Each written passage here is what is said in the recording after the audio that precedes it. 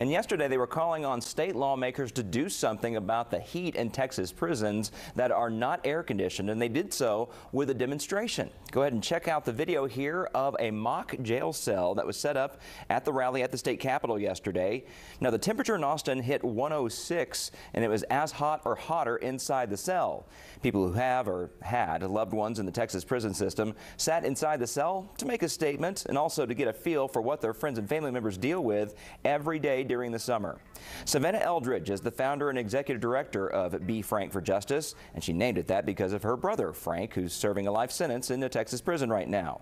She and her group brought a list of demands to Austin with them, most of them calling for air conditioning in all Texas prisons, something Eldridge says 70% of prisons do not have right now.